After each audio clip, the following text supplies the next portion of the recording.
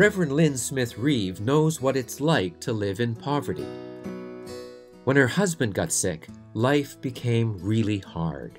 After 2 surgeries, he was in the hospital weekly, it felt like, and then he was no longer able to work, and he became diabetic as a result of the pancreatitis. So we ended up in poverty, living on Ontario Disability Support Program and raising our children. When you're living in poverty, there's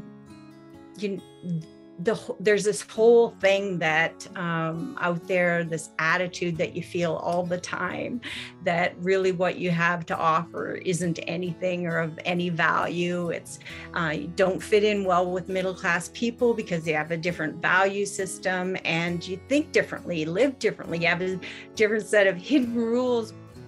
After her husband died, Lynn studied to become a diaconal minister.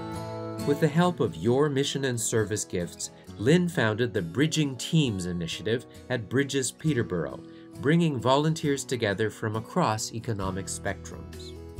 Sitting together and listening and to each other's stories, then judgment kind of starts falling away because you realize, okay, this person has got this far with that stacked against them. Oh my goodness. So those kind of things happen in our groups.